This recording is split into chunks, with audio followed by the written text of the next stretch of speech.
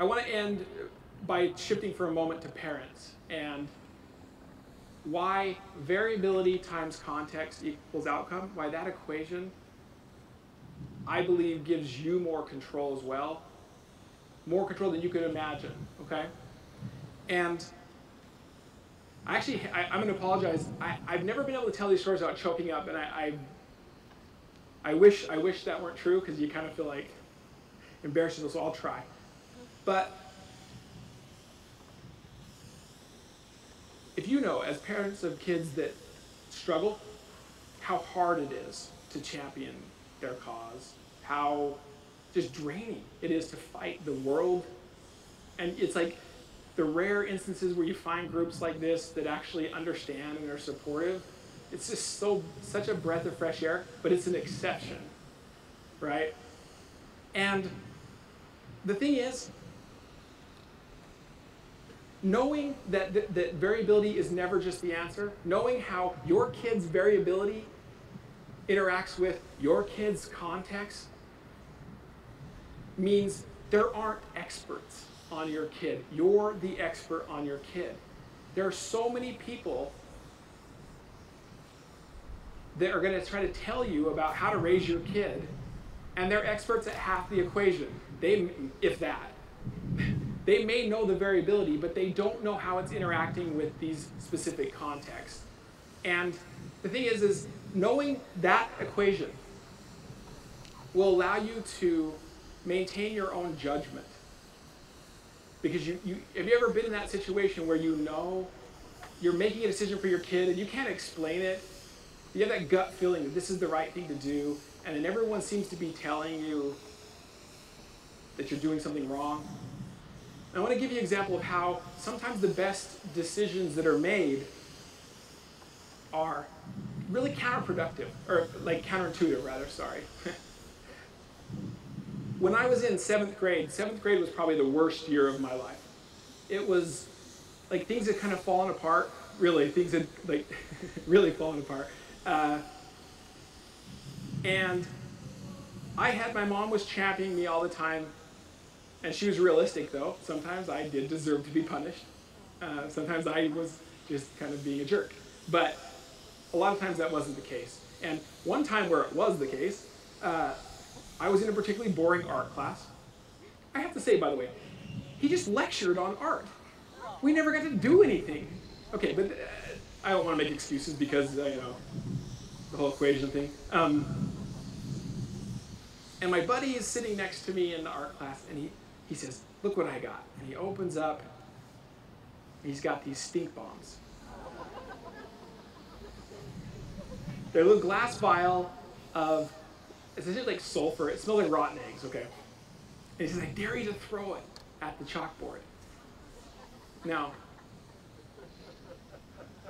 my interesting variability, I blame this kid sitting next to me who gave them to me, because what he didn't tell me was that you're supposed to throw one. He gave me 7 of them. Threw it at the chalkboard, evacuated the classroom, and it wasn't hard to figure out who had thrown it because I was the only one laughing, like outside. But the thing is that my mom had to come get me, and I was suspended from school, and she was rightly like at her wit's end, right? Because even she can't defend that. That's not someone being mean to me, that's me just being a jerk in my class. And although the good news is I didn't have to go to art class being suspended, so there was, but, so we get home and my mom's really, really frustrated. She doesn't know what to do anymore. And I get sent to my room and nobody's talking to me anymore. And, you know, my mom had always been and has always been sort of that champion. But there was a moment where I actually believed I'd done something that even she wasn't going to be there for me anymore, right? And I have, when you know, we have a tradition in my family of getting married really young and having kids. So the good news is my grandma was pretty young. And we lived with my grandma when I was a little kid. And she's always been like a second mom to me.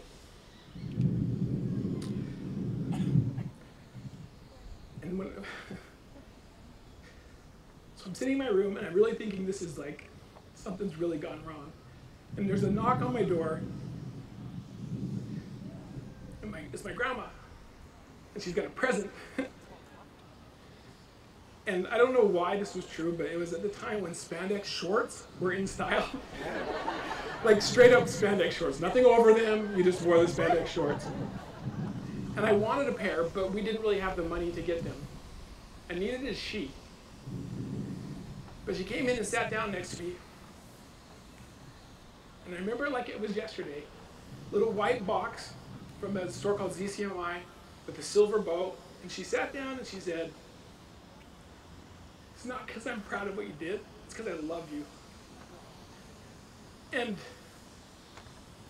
yes, even today it's like too much. But the thing is you know how much crap we took for that decision? You know how many people, so-called experts, said, "What are you doing? You're rewarding bad behavior." But there was so much going on in my life at that time, like terrible stuff, bullying, and like just awful stuff, that my world was collapsing around me, and my grandma knew what I needed. And my mom had made similar, you know, she couldn't be that person right then, because, you know, she has to be a parent too.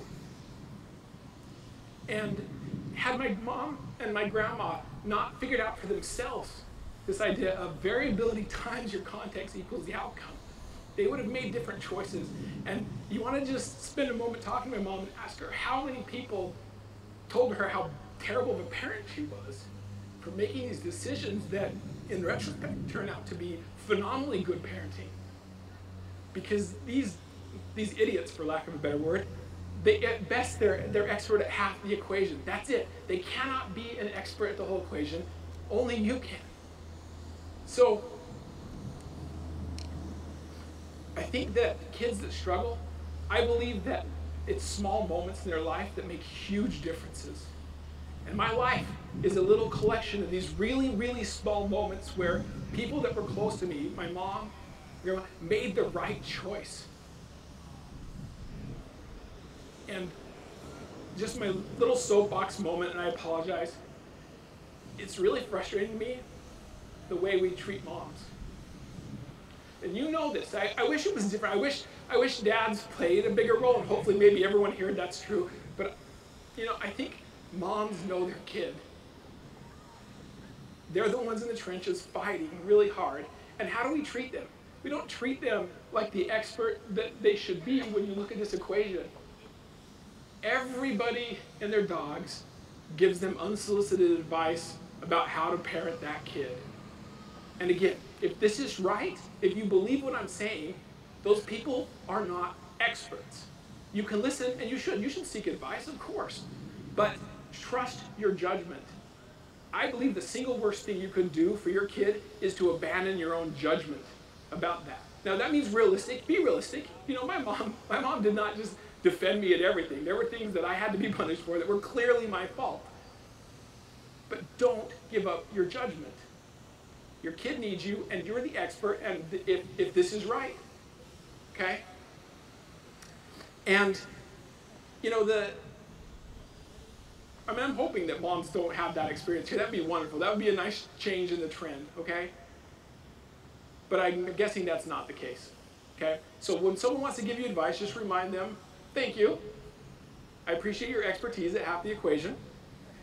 I'll take that under advice.